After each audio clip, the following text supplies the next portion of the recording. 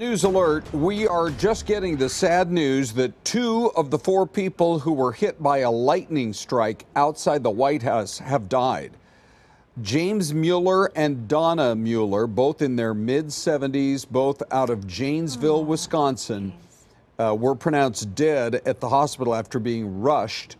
By the way, if you haven't seen the video, it is really stunning of when the lightning bolt hits right there outside the White House.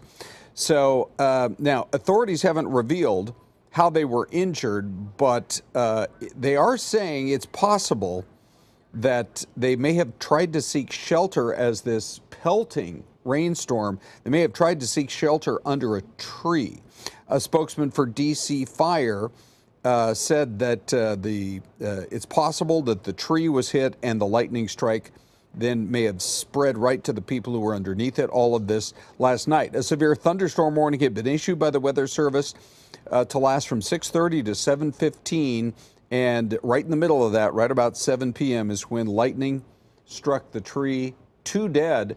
The other two people, not clear if they were all traveling together because the identities have not yet been released of the other two people who are in the hospital, but they are also in critical condition. So two have died, two in critical, and the White House has now released a statement. It says, "Our hearts are with the families who lost loved ones, and we're praying for those still fighting for their lives."